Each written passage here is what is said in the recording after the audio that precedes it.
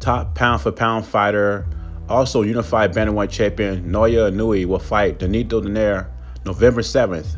This will be the final for the World Boxing Super Series in that weight class. This fight will be very explosive as long as it lasts. Both guys are big punchers, but Inoue is definitely the favorite in this fight, but Donaire still can punch.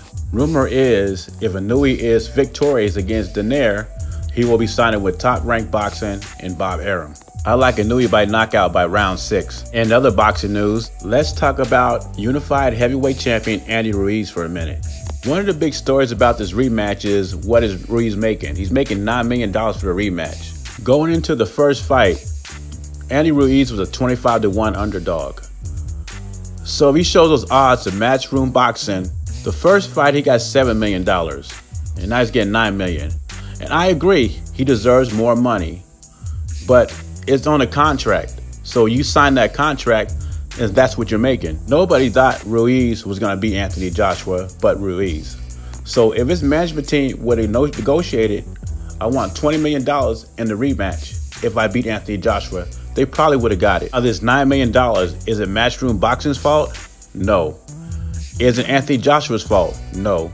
It's the PBC management team that got you screwed, making $9 million on a rematch, which is not chump change, but I'm just saying, you could have got $5 to $10 million more if your team would have went to bat for you.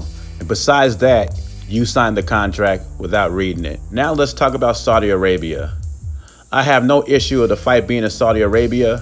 I just didn't want the fight being in the UK or Mexico. I wanted it back in Madison Square Garden. I thought it'd defeat the whole purpose of Anthony Joshua fighting the rematch in the UK because they brought him to the States to build this brand.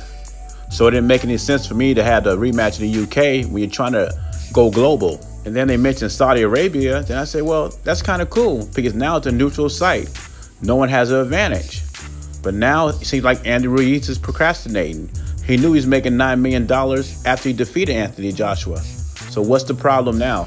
It seems to me that Al Heyman has gotten his ear. Now the word is Andy Ruiz didn't sign anything. He says he's not fighting in Saudi Arabia.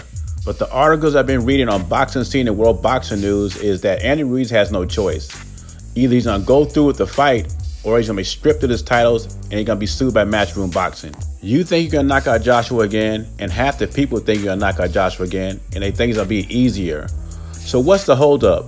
Is Ruiz getting cold feet, or is PBC and Andy Ruiz playing mind games? Leave your comments below. JBZ, subscribe to the channel. I'm out.